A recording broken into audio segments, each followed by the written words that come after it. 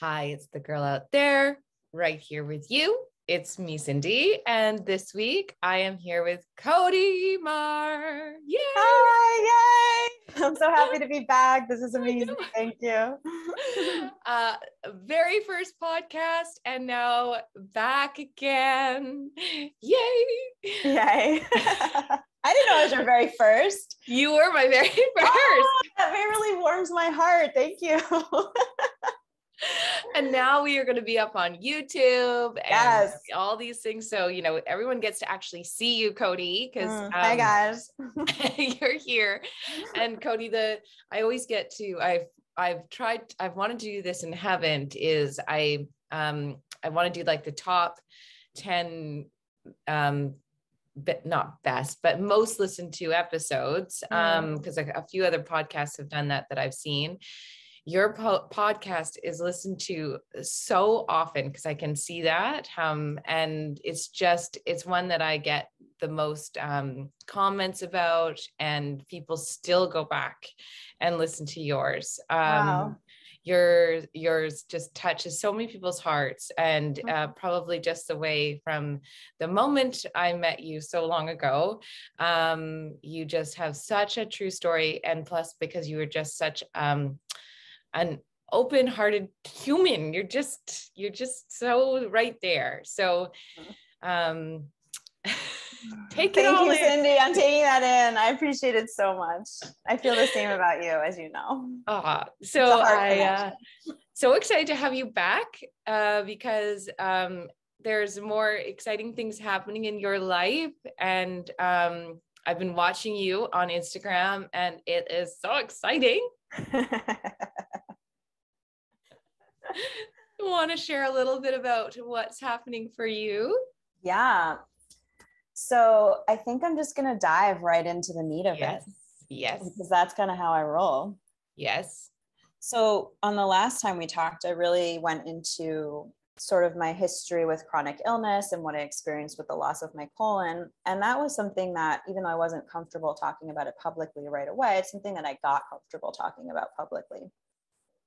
Something I have not been comfortable talking about publicly is my history with eating disorders. And that is sort of where I'm challenging myself to go, and is very connected to what I'm working on now, which is a new course, but I'll get to that later. So that's sort of really where I'm at. I'm really ready to talk about this other aspect of my life, share this other aspect of my heart, expose myself in that way. Just to I want to, be as open as possible with anybody that might benefit from hearing that, or might just want to get to know me, or might want to work with me. I think, I know what I said to myself, wow, you're really hiding this. You are hiding this hardcore. And I had to look at why. And now that I know why, I'm ready to share about it. So that was really the inspiration for what I'm working on now, which is a course called Breaking the Diet Matrix. I love it.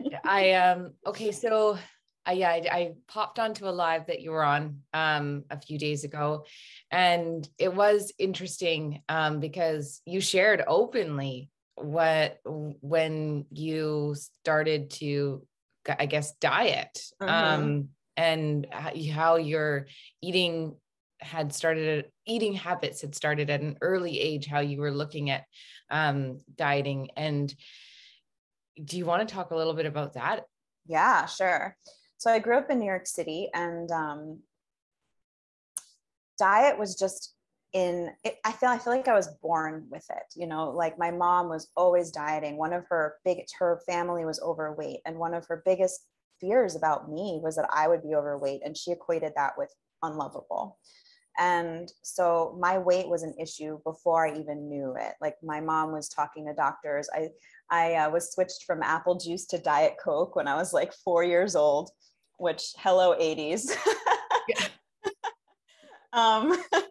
And it was just always an issue. And what's really interesting is the contrast to that is that when I was little, and probably, and still, I loved food. I loved eating. I had a huge appetite. I was not a picky eater. I was really into it. So it was this interesting paradox of feeling like this big appetite for life and for food and for enjoyment, and then being told, like, careful, if you really allow that desire to be in full bloom, you're not going to be lovable. And obviously those weren't the words that came out of my mother's mouth, but that was the frequency, and the vibe. And so, you know, I wouldn't say I had disordered eating until really my late teens, but it was always just this thing. Like, it was, you know, oh, we're going to go on a diet for, I was talking about in the live, this beach day where the whole school went to the beach, or, you know, then it was always in the back of my mind. Like, my house was filled with all the, at the time, you know, fat was evil in the 90s. So it was filled with all the low fat foods and all the diet soda. And it was in my culture. And stop me at any point, by the way. And then in my late teens, I started having difficulty in different ways. Like, I switched schools, and all of a sudden I was this weirdo child from Brooklyn, and on the side of Manhattan, which I know if you're not from New York doesn't mean much, but it's just a very big cultural difference. And I just felt so much like an outcast. And I don't really know how it happened, but I just started controlling my diet more and more and more. And something in me just shifted. It was like, all right, I can't deal with all of this social stuff that's going on. But I can deal with this. I can deal with every single day I'm going to eat as little as possible. And then what I feel happens, or what happened to me, is that an eating disorder sort of took over. Something happened in my brain where it wasn't something I was doing anymore. It was something that I could not stop doing.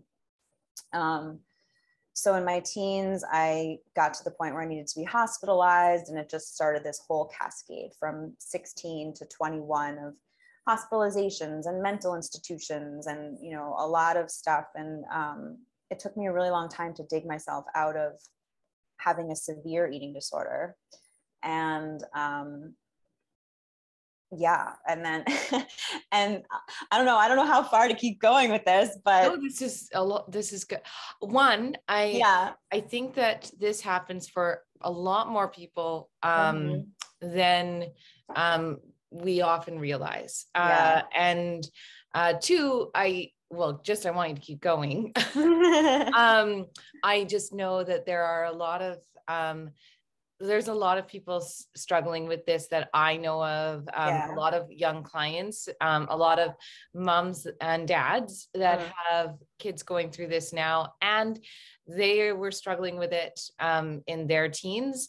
I didn't really struggle with this myself, so I am curious about it. And so your story is huge. So yeah, as much as you want and you're comfortable with. Oh, I'm comfortable. Just, you know, sometimes I feel like I'm blabbering on. No, so you're not. You're not. We're on YouTube, so just put a hand up and be like, hey, hey, lady. Keep going.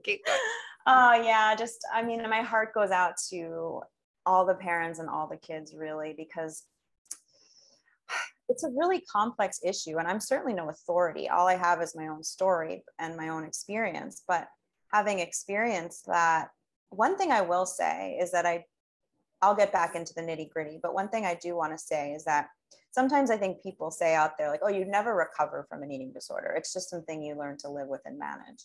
I don't believe that. I feel like I've recovered. I've fully recovered at this point.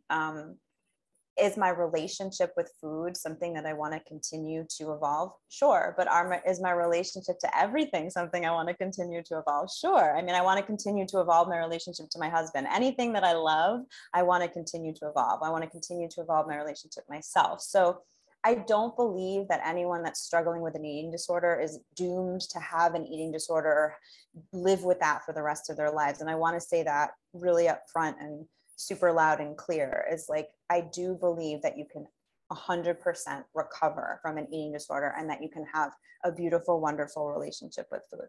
Today, I have a beautiful, complicated, wonderful relationship with food. And it's something that is going to continue to evolve. Okay, so yeah, it took me a long time. And really what got me over the hump was my love of circus, which I talked a little bit about in the last podcast. It became, you know, in a way, looking back on it, it was almost like a different way to control my body. Mm-hmm. So whereas an eating disorder was a certain way to control my body, circus and the intensity of it and the physicality of it was a different way. It was certainly a healthier way. You know, it's like sometimes when alcoholics are recovering, like, I don't think that this is recommended so much anymore, but I know that they used to recommend carrying around candy and having sugar all the time because alcohol turns into sugar in the body. So, you know, part of the craving is the body physically craving that sugar. So just as a, you know, an aid just to always have access to sugar. So in a way, it was a similar thing for me. It was like, okay, I wasn't ready to look at not controlling my body anymore, but I was able to sort of shift it into something that was in a way healthier, which was circus and the intense physicality that is associated with that. Right. So being strong and being flexible became way more important than starving myself. But that does not mean that I did not still have disordered eating. It just means that I wasn't at a critical level where it was, you know, essentially ruining my life. Like I did, you know, I finished college at 25 and like all of these things that happened because I just couldn't get out of the real trenches with disordered eating that was really compromising my physical health and my mental health. So yeah, so circus came in and I still was dieting and this diet, that diet all the time, but it was in a much more acceptable, manageable place. And that's another, I'm going to take a little tangent here. That's another aspect of this is like, people look at, I think, not everybody, some people look at eating disorders like, whoa, right? But I don't think I've spoken to anyone on this planet, male or female, that hasn't wanted to diet, that hasn't, you know, had some issue with the way they're eating. And it ranges, right? Some people do have a really pretty fluid and settled relationship with what they're eating. But I don't know that anyone's there 100% just because of the way our society is and the way our food is. Anyway, that's for another time, but I'll stick to my personal story. So yeah, so, you know, then when chronic illness came in and I ended up having this inflammatory bowel condition and lost my colon, which we talked about last time, I just zipped my lips about having an eating disorder because in my mind, it was my fault that I had lost my colon. That was my fault. I was to blame. And having an eating disorder and destroying my body was part of it. And it was a huge part of it. It was like, yeah, of course you ended up losing your large intestine. Look at what you did to yourself. You ate candy corn and diet soda for 3 years. What else was going to happen? You know, so there was so much self-blame and so much shame.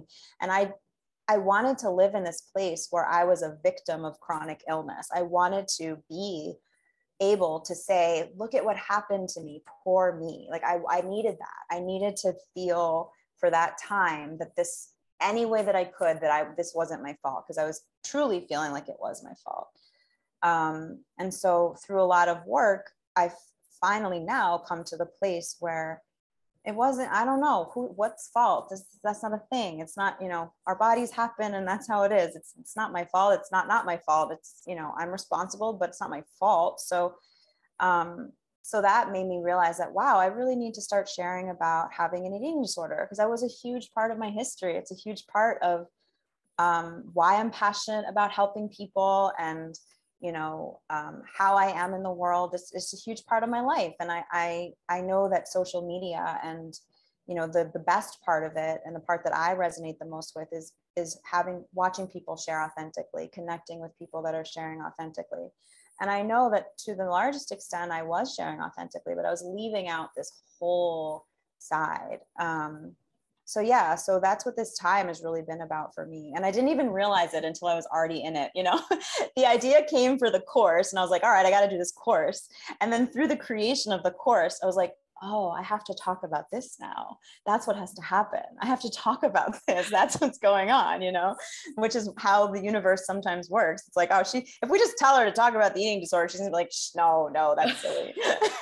Let's make it a course, So yeah, so that's where I'm at. I'm just, and the whole reason for this course was because of something that I've recently gone through. I've recently just taken my relationship with food to another level. And I've really been exploring that the past couple of months and just like learned so much about things that I was still holding on to, because when I had an eating disorder, food was fear. It was a terrifying thing. Everything I ate was going to make me fat, which was going to make me unlovable. And then when I got sick, everything I ate could lead to me in the hospital and possibly dying. So there was so much fear wrapped up around food, which I think whether you have a diagnosed eating disorder or whether you have a diagnosed inflammatory bowel condition, I think a lot of people can resonate with that fear. Is this good for me? Am I being good? Am I being bad? Is this healthy? Is this not healthy? There's so much chaos around what we ingest as humans these days.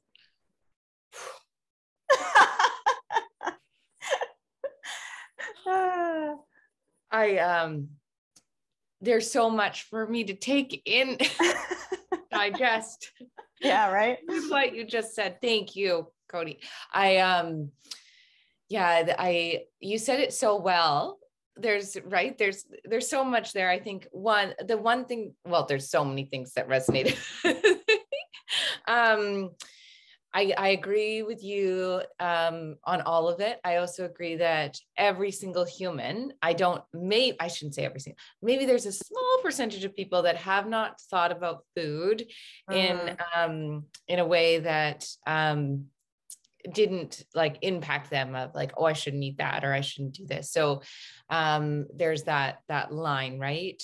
So I really do think that no matter what, how we look at food and how we think about it always needs to shift. So I think that this is very good. I even talk about that with daycares when they're talking to the children. Just put the food out. Just because when you said that at the beginning with your great love of food, right? You see that with them, even at that little young age, they're just like, oh, it's good.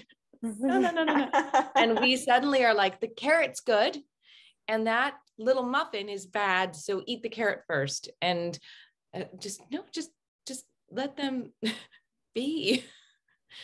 So we do that out of love. I always say that it's not out of, I don't believe it's not out of ill intent. It's always out of some purpose. But if we could begin to let what you're doing, right, to change that, which is so hard for us.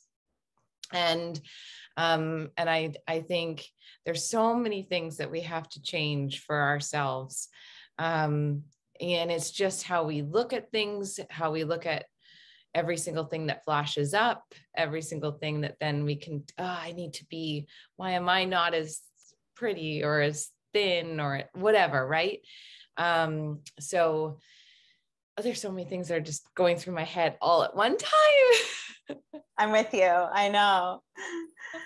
There was a thing that you had said, which you haven't mentioned now, but it stuck with me, where somebody had said that if they lifted you in circus, that if you were a little bit lighter, that then you could, that it would be easier for them to lift you. And so you then decided to just eat lettuce. And then, and you just ate lettuce. And so then you got lighter and you felt great because then you could perform better. Right.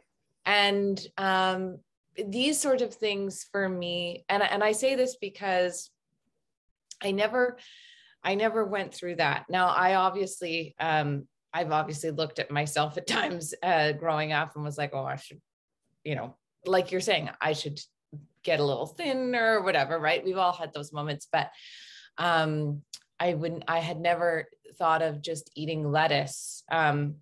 And so my mind would have been different, right? So it's fascinating to me to watch your control like that. So I think that is I've talked to I'm rambling now myself because you're not, you're great. because I've talked to other people now, and like the girls who've gone through it and they're now like 24, 25 trying to break it. Mm-hmm.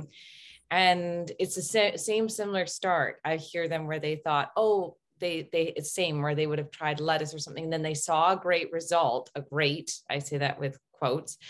And then now 10 years later, it's like they can still, what they say is they could see themselves sliding back quickly if something was triggered in their life. Is that sort of the same thing that would have happened to you? Yeah, certainly not now because no. Yeah. I just don't, it's like the cord has been cut. Yeah. But absolutely, because it's so, and I got into all sorts of things from that. I started cutting myself. Like there was a lot of different self-hatred behaviors that came in. And yeah, it's when something's effective, we're human beings. We do what we're trained, our brains work. If it's effective, do that. Like it's not that easy to break that connection because it's effective. And I think one of the reasons both of us feel like we're rambling, and the public will tell us if we're not, if we are or not, is because there's so much connected, right? Like the way we nourish ourselves is connected to so many other things in our life. It's connected to how we show up in our relationships.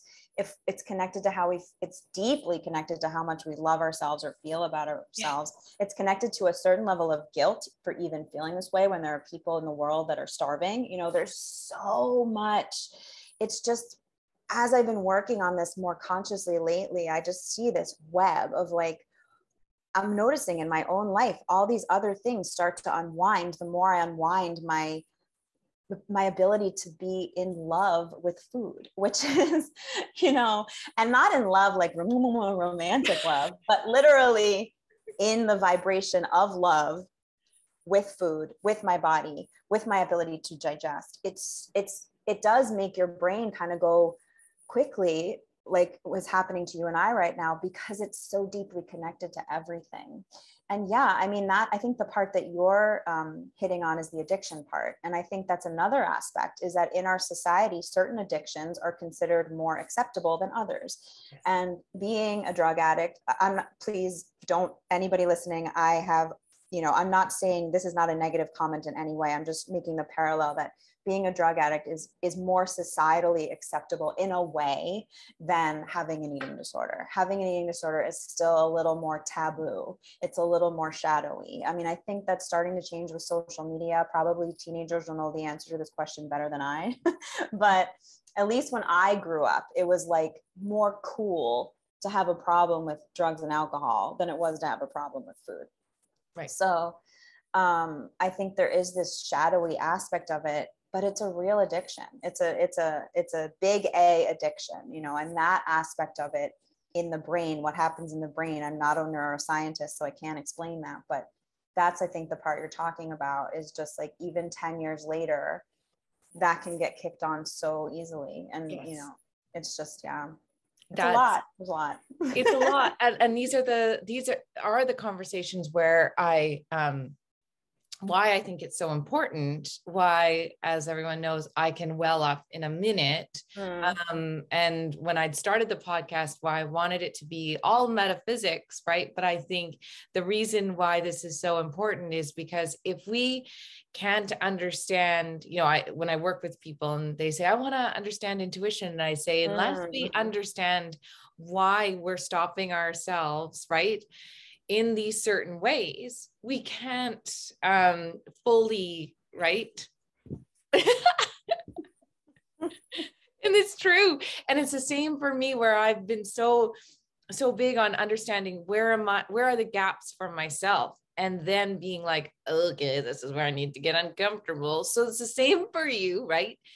And so having these podcasts on where I'm like, okay, well, I want to hear it, understand it, because this is really big for people, so that we can be fully aligned humans, because there's no way we can totally get into, I mean, we're all on the spiritual journey, but truly getting in, because what you're saying right now is like, unless you can really honor that space for yourself,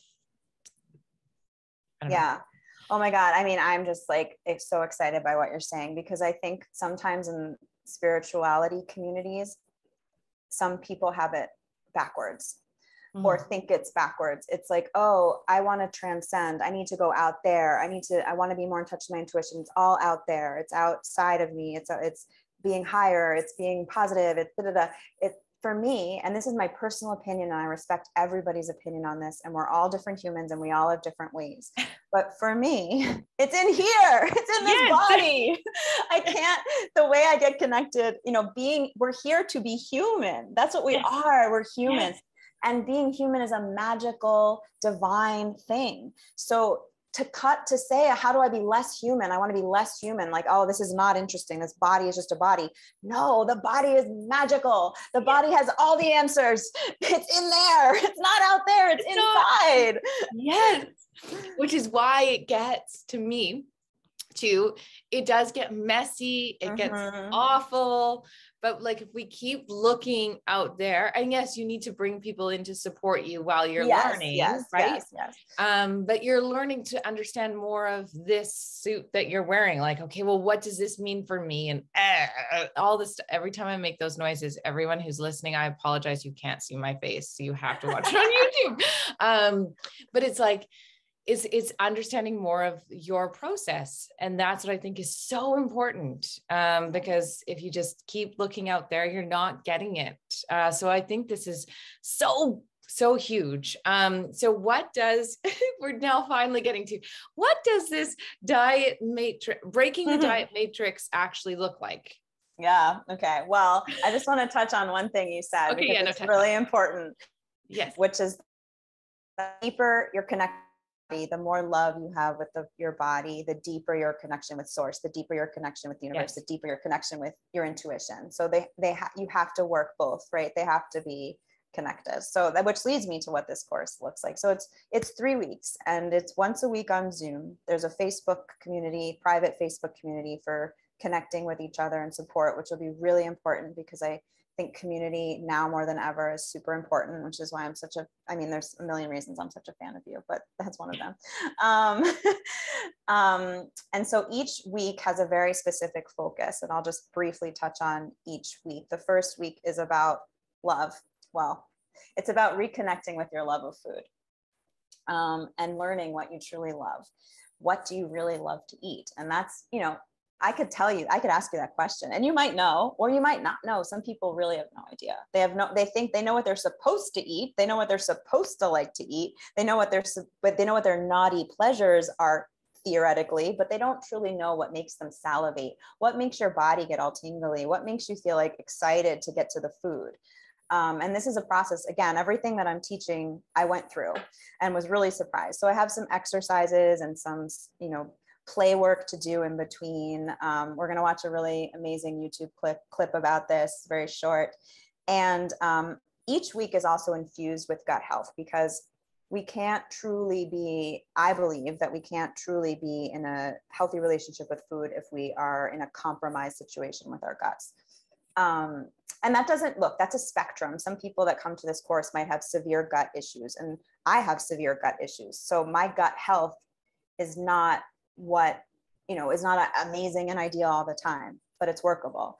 And so, every week is also going to be infused with gut health. And what we're going to talk about in week 1 is how overgrowth of fungus, overgrowth of certain bacteria, overgrowth of candida, overgrowth of parasites can influence what we desire, what we crave, because those organisms inside of us have one goal, which is to stay alive, and they can only stay alive on certain nutrients, mostly sugar. So they will drive us to think we love these sweet things that maybe we don't really love. We don't really know. So that every week is infused with different aspects of gut health. So that's week 1. Week 2 is all about the nervous system. So it's about how we feel when we're eating. And this was born out of me realizing, and anyone that's listening to this, you can't see me, but I'm lifting my shoulders and I'm like scrunched up in a little ball. I was eating like this. I was like, right? I was eating in my body was in so much tension. My jaw was clenched. I was terrified.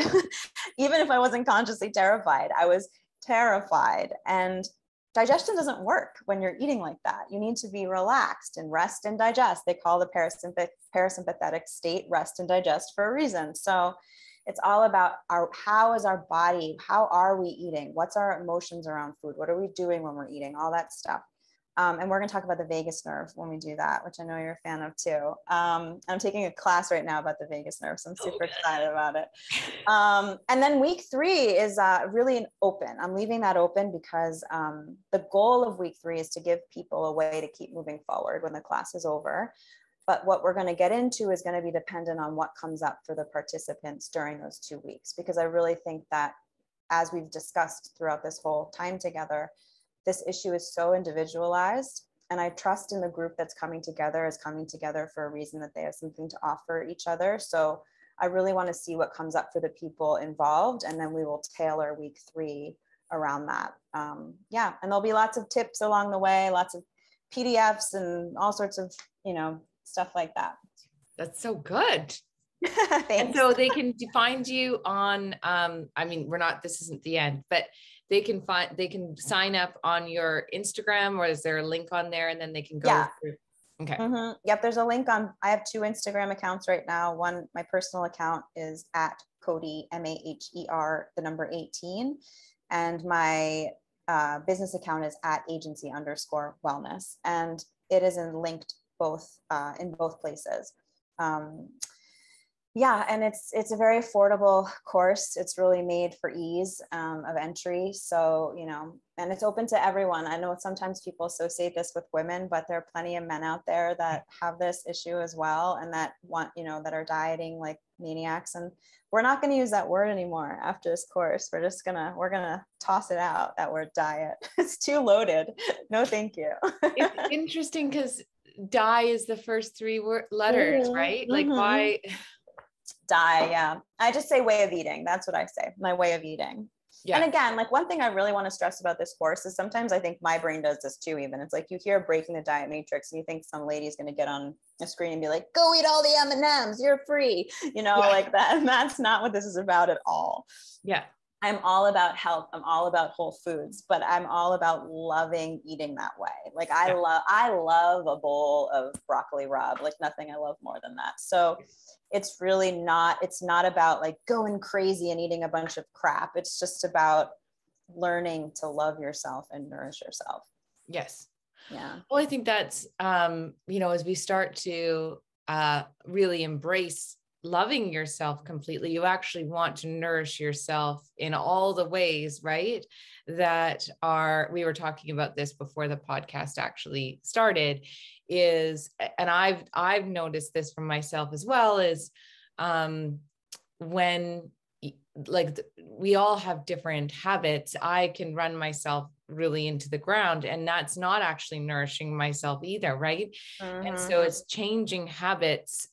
So when you're starting to really accept yourself into self-love, you're wanting to do things in care. So I know for myself, it's like I'm staring at a large bowl of grapes right there. So it's like you're wanting to put good quality things in for yourself. And right now it's like, I want quality rest so that I will be the best for myself and for my children and for my friends and family, all of those things. Right. So it's creating that balance, I think. So that's, I think what you're saying is always knowing you can have the balance of foods. There's might be right. Like that's kind of where I am. But I think it starts to shift in every area of your life. Right. And so that starts to happen where maybe at some points you're constantly drinking or whatever. And suddenly you're like, why would I be doing that to this?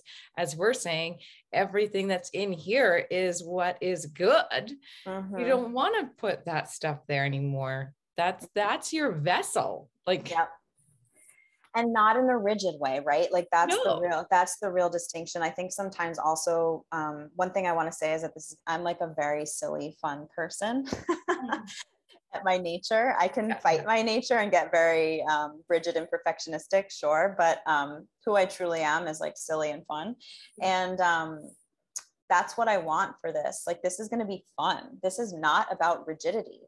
We are here to enjoy this beautiful planet and each other. Like, that's why we're here. Sure, we're here to learn things, and we're here to grow, and we're here to do all these things. But part of that is to really enjoy. And food is amazing. Food is delicious. Like, it's so cool that we need to eat in order to live. And look, I get it. This is complicated. There are a lot of people out there that don't have access. There are a lot of people out there that, for medical reasons, can't enjoy food right now. So I understand that this is a very nuanced topic that we're talking about. But you know, we are here to enjoy life. And if you're in a state of life where you're able to eat and enjoy food, then that is a blessing. And you're not doing anyone that's doesn't have access to food or that can't eat, you're not doing them a service by not being in full love and acceptance of your ability to eat and enjoy food. Brilliant. Yes. Yeah. Yes. I agree. Okay, good. I think that's the truest part. And yes, you are so much fun, and people can do that. And all the things that you posted, you did one the other day, which is, so you and I are very similar. But one of them was when was the last time you actually felt your own body? I think really a really great statement, and so true, right? Like, how often do we actually sit with ourselves and appreciate our own bodies? And it's so, we can get so busy and we forget to nourish in all ways ourselves. So you're really bringing those questions back about how important our own selves are. Yeah. And in this, I love that word. I said this on the live. I love that word, in touch.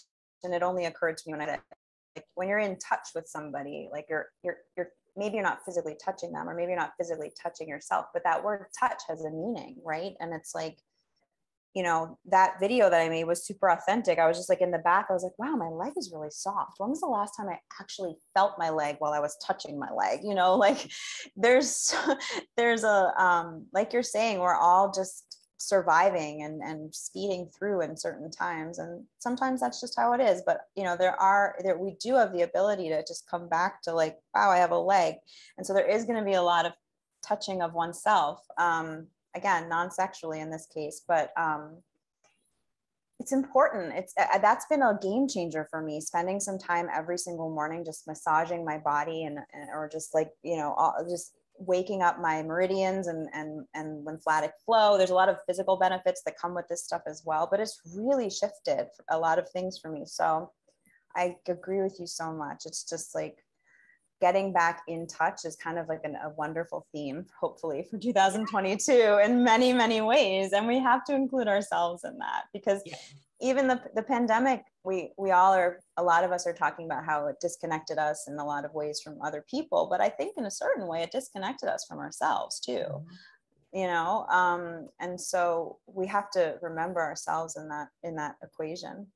100%. And I think I often will say to people, like, when, like you say with your leg, and I'll say it's simple, like, how often are you just like looking at the bumps of your own hand and to feel it, and to like, it takes 4 minutes and to just actually go through like each one of your fingers. And this is not sexual, because I think sometimes people think you're wanting it can be, why not? That's fine. Sex is great. That's great.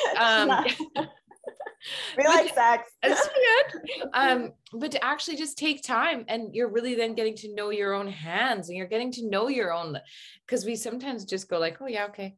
It's almost like we're ashamed to spend time doing that with ourselves. And, but I think, you're not going to ever feel your hand at, 8 a.m. like at that time ever again. So just do it. Like, why not?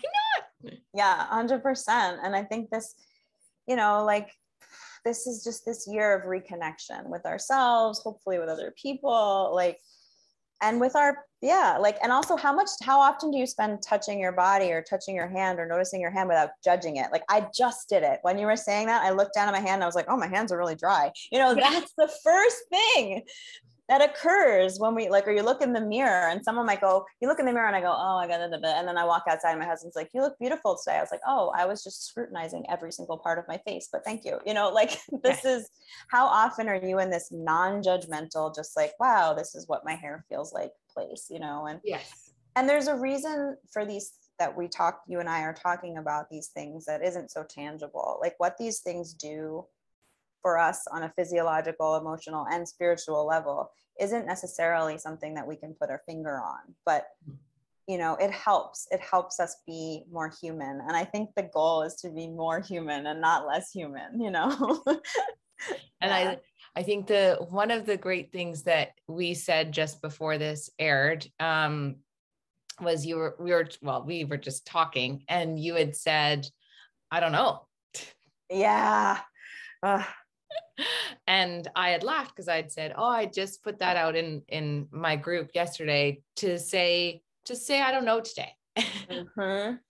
And for a lot of people don't always understand what that means, but it's actually a very freeing sentence to say, I just don't know. So do you want to say a little bit about that? And then we can like what that means to you? Yeah.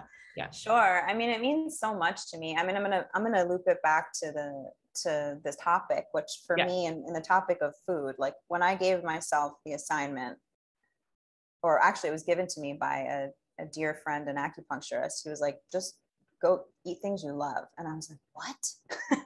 No, no. And I had to start with like, okay, what do I love?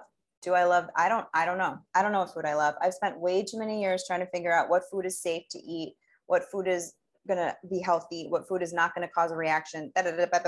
What do I love? I have no clue. I know what I loved as a 5-year-old, but like it's been just a jumbled mess since then. So I had to start with, I don't know. And I always think just starting with, I don't know is just such a beautiful place. And not from a constricted place of like, oh God, I don't know. You know, there's a really big difference between saying, oh God, I don't know, and saying like, I don't know, but I'm willing to know. Mm-hmm. And then just, you know, seeing. And for me, like with this little example of food, I tried some things. That were scary to me. I had a bite of like a cheese spinach pie, and I haven't eaten dairy in 15 years. And I was like, this is delicious for 1 or 2 bites. And then it's a little much for me. Okay, cool. I loved that for a bite. Then I had like a croissant and I was like, wow, this is amazing. This tastes like, again, like being a kid.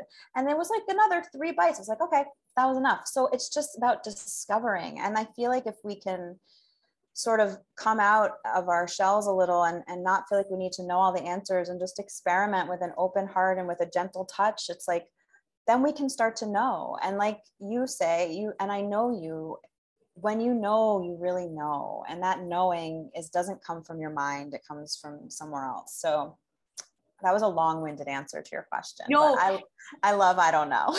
That I think that's perfect. Because I think it's living in the vulnerability of, I don't know. Because I think that you explained it really well, using food as a great example. And I keep looking up this word that just said, embrace change, trust in yourself, which actually is perfect for it.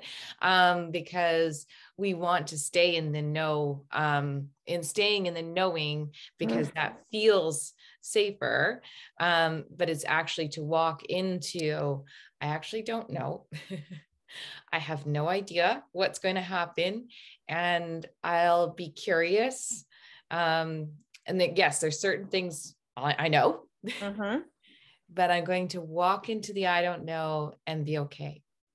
Yeah. And, you know, look, if as a comfort is, if you're still alive, you have an 100% track record of being okay. Like you're 100 out of 100 times you're still okay.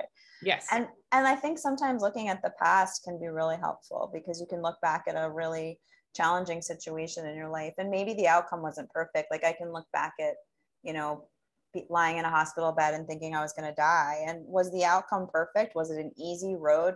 No. But do I love my life and am I okay? Yeah. And there's a lot of I don't know between then and now. So we just, you know, we want to know, and we're always going to want to know. And that's just how we're wired. But it can be a real soothing thought when you really feel into like, it's okay, sweetheart, you don't have to know, you just don't have to know. Yeah. I love it. Yeah. So, this was so good. Yeah. So what little piece would you give for people who are maybe not as clear as you right now? One little piece of, not, you know what I'm saying, not advice, just support. Clear in a certain area, or just in general feeling unclear? You can decide. Okay. I'm going to take a minute with that one. I'm going to just invite everyone to take a breath with me, because I'm going to do it. So why don't we all do it?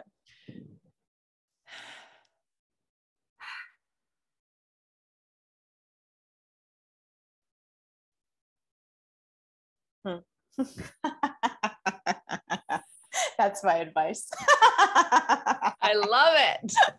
Just take a breath. Which I know sounds super trite. And a really great laugh. Yeah. And that's how the universe often works for me, my friend. So good.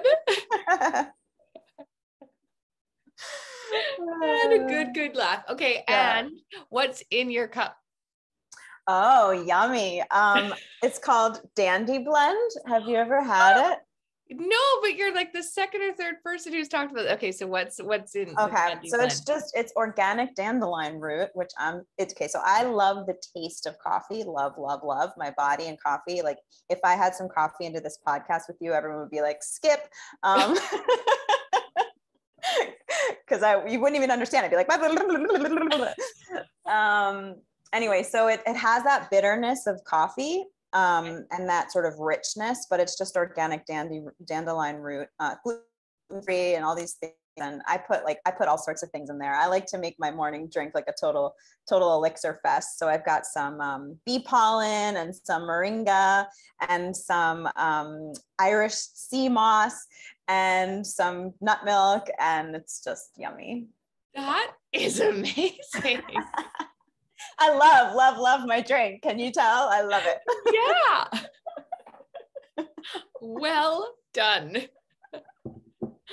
Oh, well, thank you, Cody. Always. Yeah. It is, I guarantee people are going to love this as much as I love talking to you always. And I cannot wait to see where you go. I love you, Cindy. I love you dearly. Thank you so much. Thank you, everybody, for being here and listening. And if you're in a hopeless space, just zoom out. It's going to be all right. Oh, I like that. Yeah. Thank you. Okay. Mwah. Bye. Bye.